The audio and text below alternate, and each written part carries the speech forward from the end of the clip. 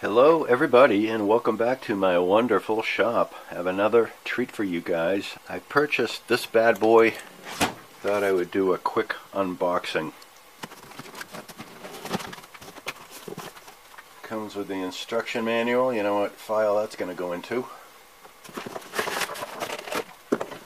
Comes with a charger. Comes with a massive 9 amp hour battery.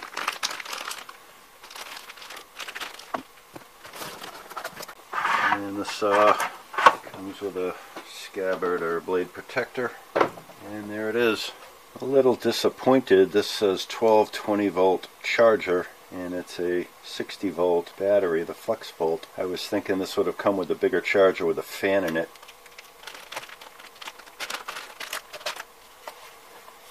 Battery out of the box, comes out 1 bar. Tells you to remove this before use, which I think is good advice.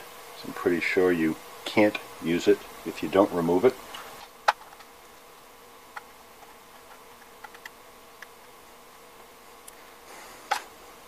Okay. So I have this plugged in and we engage. And I guess it's working. See how long this is going to take. So while this is charging up, I just thought I'd comment. At first glance, I'm a little disappointed that this Gigunda battery didn't come with this charger. I don't know if this one is still made or what the story is, but this one is obviously a little bigger than this one, and this has a fan in it. So my suspicion, without knowing the details, is that something like this can charge a battery faster, particularly a high capacity battery. The bar oil goes in this port here, and people report on various videos that this leaks, making a bit of a mess, and they recommend fitting an O-ring on this lip here. And there seems to be a bit of a rubberized something down here. So I'm going to give that a shot to see if I have one.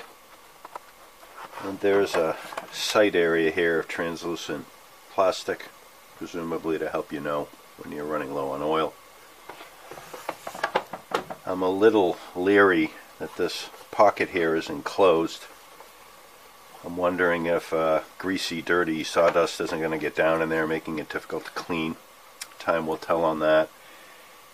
And the safety switch is here with the trigger here. Have this size O-ring. Seems a little small, but I'm thinking I'm going to be able to get that on, so maybe this is a good size. Well, I had to go off camera to get that up into that groove, and let's see how that behaves. Kind of stiff, but it went in. I think what I'm going to do is rub this with a little silicone for good measure. I don't think the silicone will last, but once you start getting oil in here, I think the oil will obviously act as a lubricant. Let's see. And it seems to go in, and hopefully, knock on wood, it won't leak. On this side of the chainsaw, we have these 2 cryptic icons. This is the, had to look it up, the blade tensioner, meaning how much tension's on the blade. I'm assuming minus means more looser, and plus means more tighter. So let's try loosening it, and I guess that seems pretty loose. And now if we go to tighten, yeah, I can see it pulling in. Okay, and this is to get at the bar itself, be able to change the bar and chain. And this comes off like so, and if you loosen this, looks like that's just sitting there like so. Okay. I've seen other people comment that this is a standard bar by other manufacturer, and that there are other chains that may be a better option for cutting than the one that comes with the saw. But I don't think I'm going to start experimenting that down that road anytime soon. I guess it's nice you don't need tools for this, assuming that they're tough enough to put up with the use, being outdoors and cutting wood.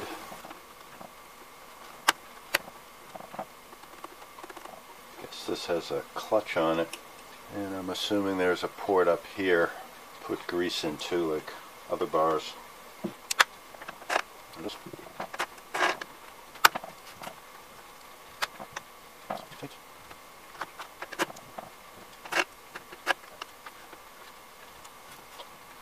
So to adjust the tension on the chain, the bar has to be loosened, and you get the camming. I'm assuming it's from a brushless DC motor, which kind of makes it hard to move the chain by hand. I think I just gave myself a little jab there, so that's a little different than a gas-powered saw. Well, it's been a couple hours and I was not closely watching the battery, so I am not sure when it finished charging. Battery goes in, boy, that doesn't click in, you kind of have to force it in.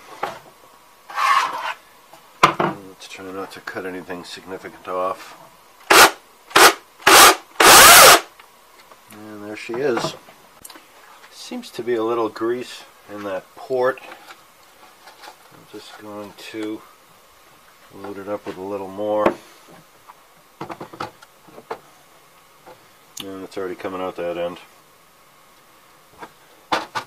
And I'm going to fill this port with bar and chain oil. And I'm going to set this up and leave it there, and I'm going to see if it leaks. Put a towel under it. So the good news is I've owned this chainsaw for a couple months now, and it doesn't seem to have leaked a single drop of oil.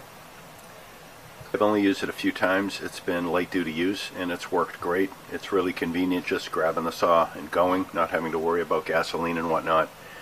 But I haven't had the chance to really use it the way I would normally use a gas chainsaw. But there are plenty of other people out there that have exercised these machines and give you a better idea of how well they perform beyond light duty use. So that's all I got for now. Hope you appreciate it. As always, if you got something out of this, please like, subscribe. You know, it always helps. Leave a comment. You know, I love to read them. And as always, check me out on the next one.